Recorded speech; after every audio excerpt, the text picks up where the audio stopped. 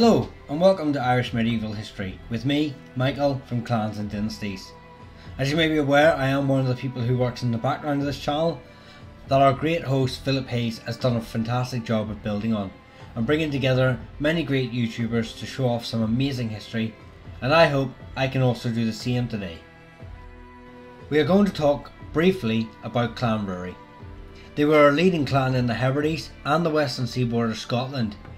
The ancestor of the family was Rory MacRagnall, grandson of the great Somerley, of Clan Somerley of Clan Guthred, who was a mid-12th century Norse Gaelic lord who through marital alliance and military conquest rose in prominence to create the Kingdom of Argyll and the Isles.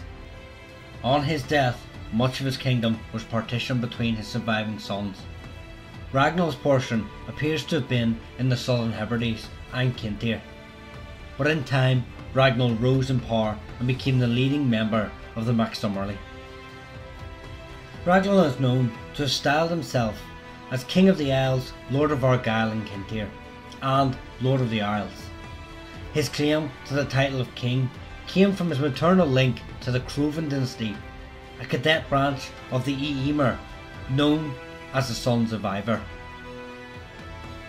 Ragnall's son and the clan progenitor Rory MacRagnall would spend his life, like many of his kin, embroiled in the conflicts of the Isles of Ireland and Britain. From attacking the MacLaughlins of Ulster with Thomas of Galloway to supporting the MacWilliams rebellion against the Scottish crown, which saw them ousted from their lands in Kintyre during Alexander's invasion of Argyll. In 1247, Rory would be killed leading maybe the first Gallowglass in Ireland at the Battle of Ballyshannon against the Anglo-Norman forces led by the Fitzgeralds. In 1248, Rory's brother Donegal MacRory and Owen MacDougall arrived in Norway, requesting that Hakon Håkonsson, King of Norway, should award one of them the kingship of the Clan Somerley's ancestral lands in Scotland. Both men were identified as kings whilst campaigning with the Norwegians' royal forces in 1253. This could indicate that Hakon had originally intended for both men to hold kingship, possibly with Donegal in the Hebrides and Owen on Man. Donegal was active in Ireland, helping the native Gaelic fight off the Anglo-Norman encroachment into Connacht in 1259. His daughter would marry into the O'Connors, with her dowry consisting of 160 Gallowglass warriors, commanded by Donegal's brother Atholl. This would build upon the family's earlier involvement of being swords for hire, and would set a precedent for the clan for generations to come. The family still held interests and lands in Scotland and Norway. In fact, after the signing of the Treaty of Perth in 1266, where Norway recognised Scottish sovereignty over the disputed territories, would just so happen to contain Clan MacRory's lands, for a lump sum of 4,000 marks and an annual payment of 100 marks. The clan would actually gain some lands from this treaty. But although they had supported the Norwegian authority over the area, they were now subjects to the Scottish crown. Donegal is then claimed to have left to live with his son Eirikr, a baron of northern Norway. While descendants have been claimed from this line, they are based off a later secondary source that doesn't state its original source, so we can't know if the MacRorys or the Dougalsons line of Norway continues. Atholl would lead the clan as a loyal Scottish magnate, along with the rest of his Clan Somerley kinsmen, forming political marriages that saw them allied with the MacDougalls, MacDonalds and Lamonts.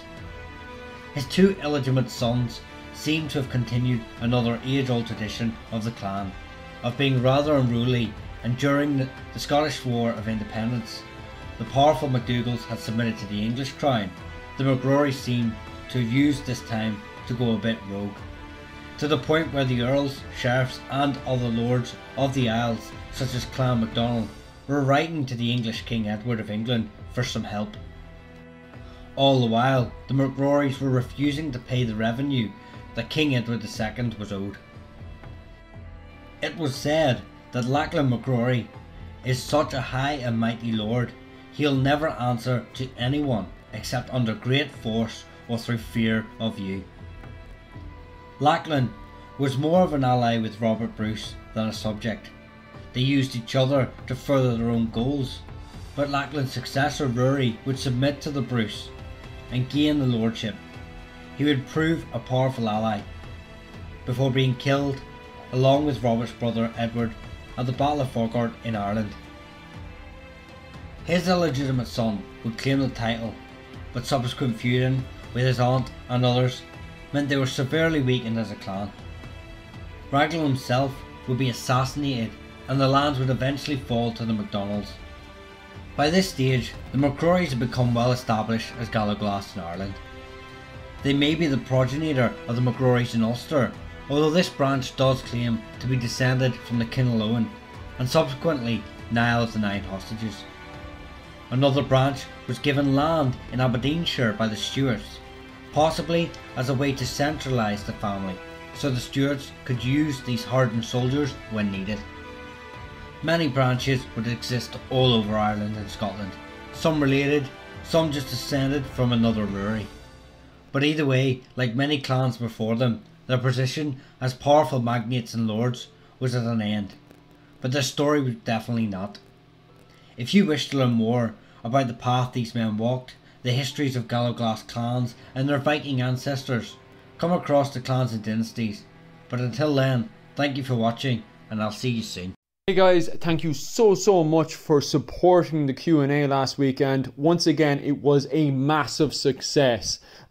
Get on over to Maniacal's page and definitely subscribe to his channel. Once again, he is covering a lot of Irish history using the game Crusader Kings 3. So get on over there if you want even more Irish medieval history and support the wider Irish medieval community. Furthermore, next weekend we are once again doing another Q&A with Dented and Michael from Clans and Dynasties. We are covering the Northmen. I'm also covering the Northmen in my own personal review this weekend, so check out that video if you want to. I'm not forcing it anyway. Regardless, make sure to save all your questions for the upcoming Q&A this weekend. Other than that guys, that's really it, and all the best.